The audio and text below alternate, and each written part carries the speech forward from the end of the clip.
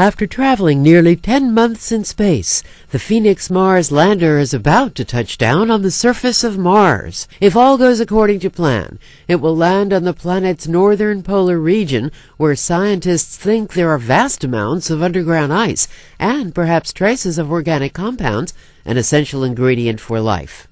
This is truly the defining moment of this mission. Nonetheless, global success rate for getting to the surface of Mars is less than 50%.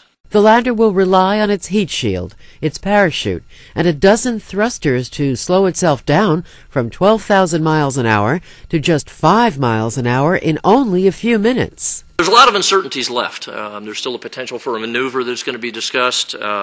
There's also just typically the unknowns that occur at Mars. Mars is always there to throw those unknowns at us.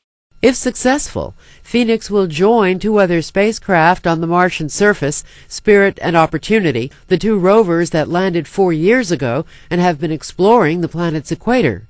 However, NASA hasn't had a successful powered landing since the Mars Viking mission in 1976.